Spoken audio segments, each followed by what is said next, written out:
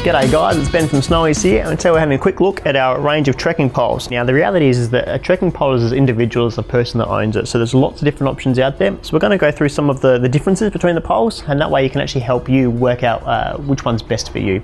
So we'll start off with the handles. Now there's four main options when it comes to handles. This first one here is a rubber handle.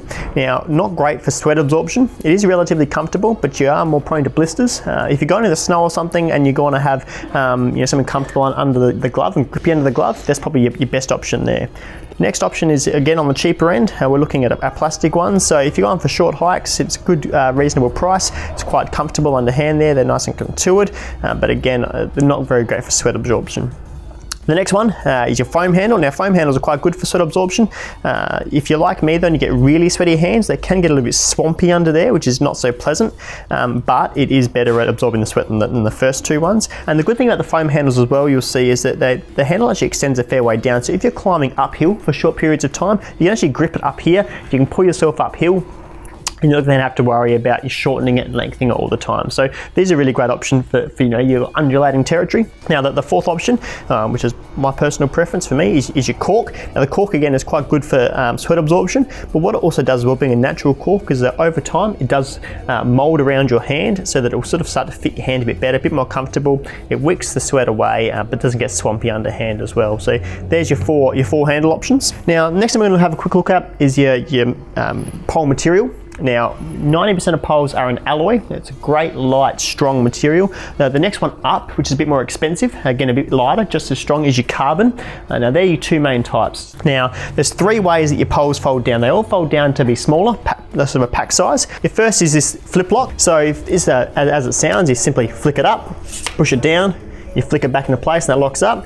Most of them will have two. There you go, and you've got a nice small compact pole for popping into your bag or into the car, wherever you're putting it. Now the second option is your twist lock. So you just basically unscrew it.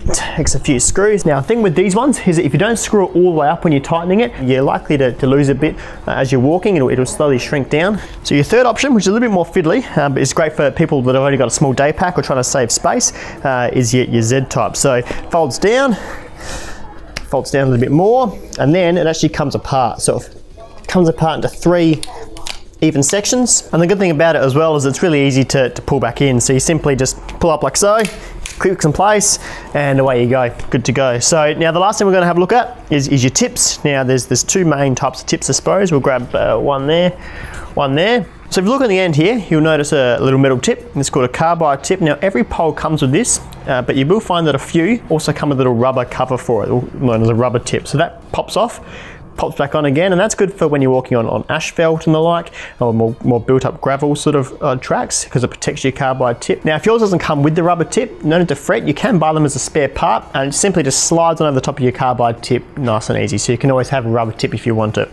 You'll notice as well on this pole here that it's got a little, what we call a basket. Now it's basically just a little plastic piece that stops you from getting stuck in between rocks or sinking too deep if you're in mud, soft ground, grass, or even snow.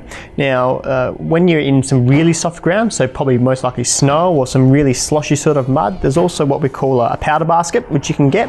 Now these ones are sold separately, but they do attach on. These ones come off, attaches on, and then it means you're not going to sink too far deep into snow and the like when you're trekking through some really harsh conditions. So this pretty much covers it when it comes to all of our trekking poles, all the different information that you might need to find about them. Now it probably is worth noting as well that we do have another option when it comes to handles, this little pistol grip type handle. It's not a walking pole necessarily, more of a walking stick, but you can lean on it, give some good support, which is good to know.